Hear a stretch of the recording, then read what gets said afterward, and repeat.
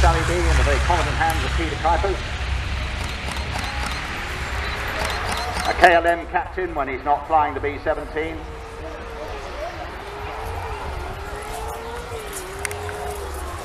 I think Phil Collett's in there with him as well.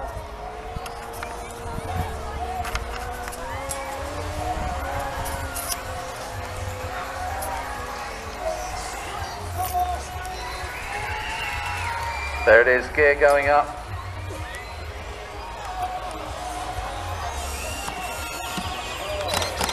B-17, a fascinating aeroplane. It started life as a maritime patrol bomber. The early ones were, the Americans didn't really think there was a threat to them that would involve the use of a strategic bomber. So it was designed as a maritime patrol bomber to protect their coasts against any seaborne attack. I did have the pleasure some years ago for a TV show that I did, Melbourne, I don't know whether you remember, to fly the B-17 and the Lancaster back to back, and the fascinating difference was if you sat and flew along straight and level and moved the ailerons in the B-17 as hard as you could left and right, the aircraft just rocked its wings. If you did that in the Lancaster, the aircraft would yaw massively in the opposite direction of your roll. It's a really ruddery aeroplane. The B-17 isn't. Ah, really? And it's interesting to mention Lancaster and B-17. A lot of people have compared them, saying which was the better. It's an unfair comparison. The B-17 was designed as a maritime patrol bomber. It was not designed as a long-range bomber for use over Germany, whereas the Lancaster was. The Lancaster was also half a generation on, so it was designed using the lessons that have been learned from earlier aircraft such as this. It's designed to have a massive bomb bay. The downside of that, of course, was the main spar went through the fuselage, making it very difficult to get out of. Exactly. I remember stepping over it, believe me.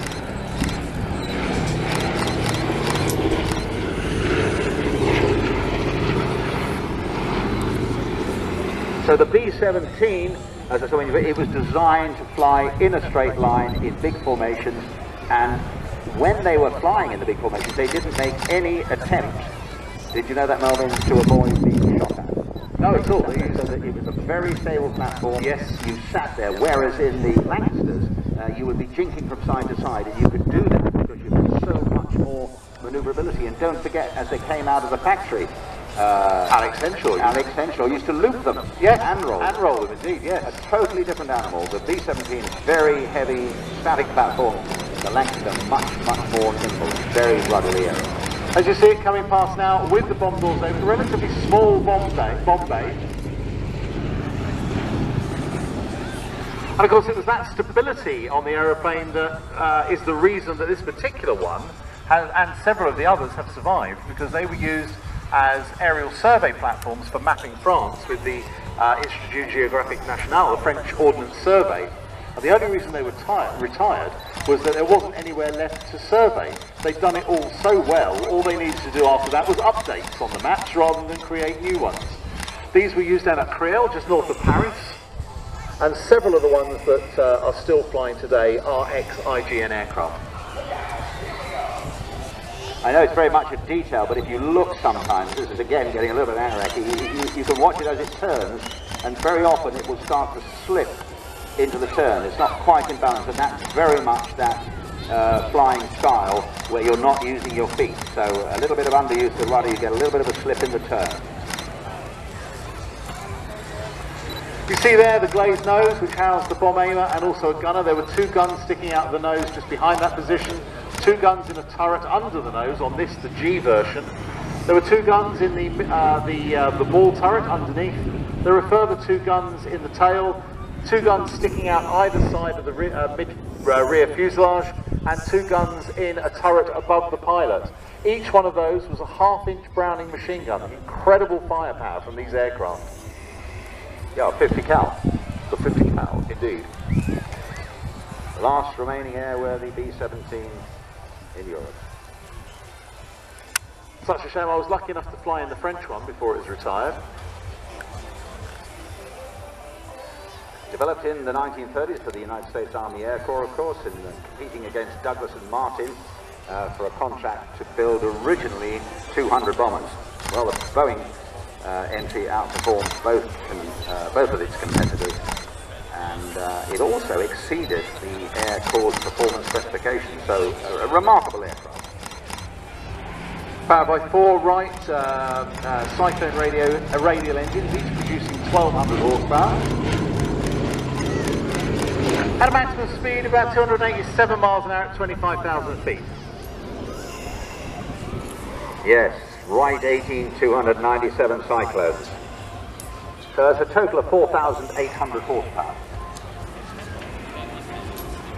And it'll climb to 20,000 feet, and that of course is fully loaded, 20,000 feet in 37 minutes and a surface ceiling of 35,600 feet.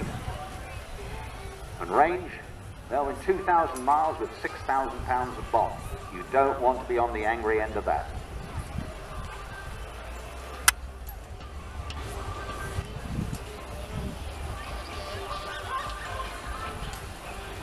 So there it is, living history, the sights and sounds of yesteryear.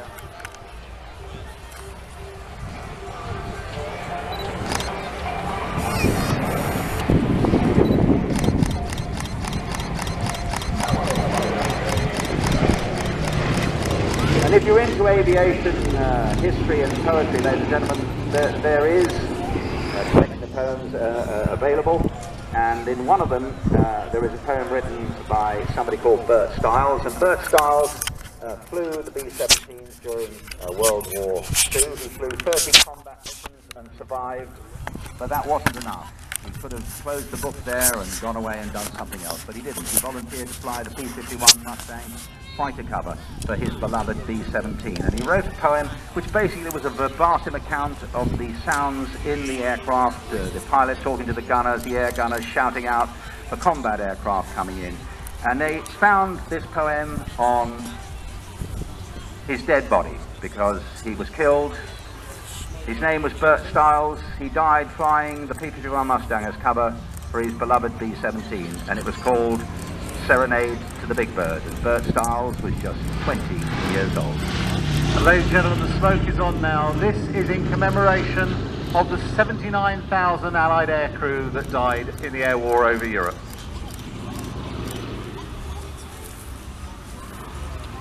I think it's also worth mentioning that you should always try and see the original Memphis Belle, not the one that was done in the 80s, but the one that was done with real footage, with real crews, flying the real war.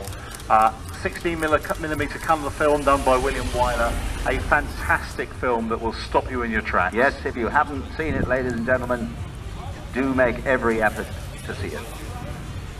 So ladies and gentlemen, Sally B is going to be coming back in to land. Wheels coming down now.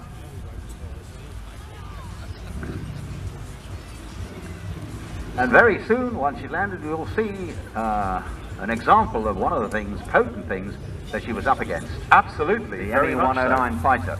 As I was saying earlier on, one of the things that she actually was definitely up against in that 1989 film. One of the very aeroplanes. So it'll be interesting again, once again, to see the landing, whether Peter's going to be keeping the tail up. He tends to keep the tail quite high on landing. So are you going for a tail high or a tail low on this one? I think he usually lands it and then pushes. He does keep the tail quite high. Oh, I'll go for a bit of a tail low in this wind. There's about 12, 15 knots there. I'll go for tail low, why not? The beers will be on me. And ladies and gentlemen, as he comes past, please show your appreciation. As we said, the pilots do appreciate it. You genuinely can see this. And, you know, wave and scream and shout, and it is appreciated. And if you want to find out more about Sally B, just Google Sally B, how to help, and help keep this venerable old lady in the air, where she does a magnificent job commemorating all of those people that were lost. Oh, it's a tail down. Oh, it's a tail low, yeah, but here he is. And pushing, yeah, keep pushing on the tail stick. Down, forward to level. Yeah, here he is, pushing, keep the tail up. There you are, ladies and gentlemen. What a wonderful piece of living history. And for long as it's there, we shall remember.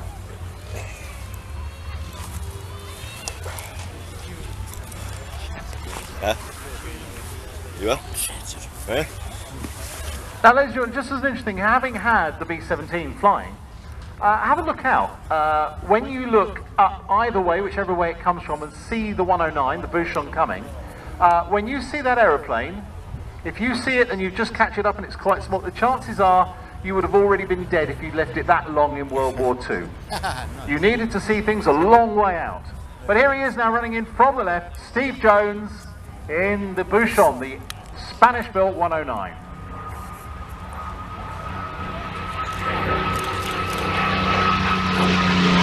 The wonderful spike of wine, you can imagine that coming through the side door of the B-17 and opening up with the 50 cows, cartridges flying around in front of your face.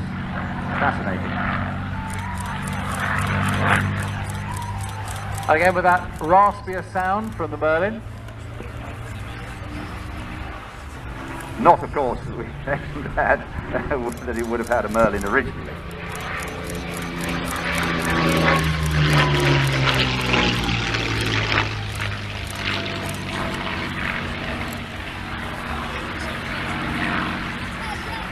So in 1942, the Spanish government arranged a manufacturing license to build the 109G2 with Daimler-Benz DB605A engines with propellers, instruments and weapons to be supplied from Germany.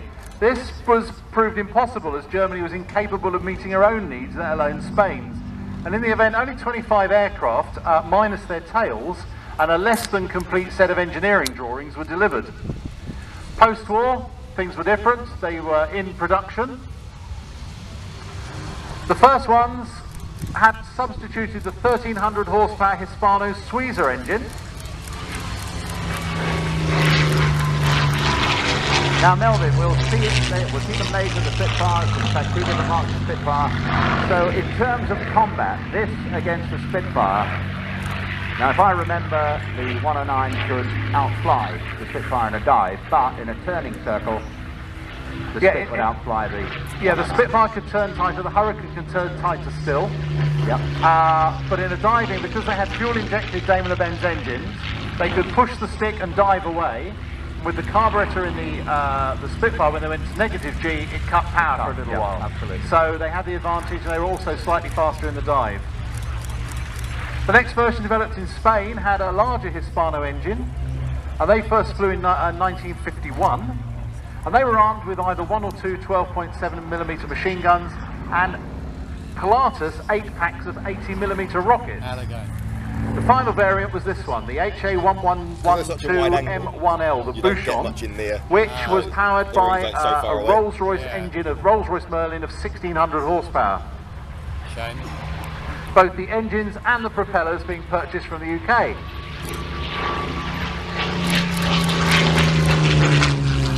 The interesting thing around that is it took the story full circle, because the very prototype Messerschmitt 109 flew in May 1935, some 10 months before the Spitfire, powered by a Rolls-Royce Kestrel engine. You can see, particularly in the dive, what a tremendous performance it had. It picked up speed very, very quickly, even with the Merlin engine in it. Also, of course, it was fitted with wing slats, so lower speed handling was improved by the Handley Page slats popping out. A couple of antis though, takeoff and landing, that little nasty towed-in cat paw undercarriage was one thing, but also the cockpit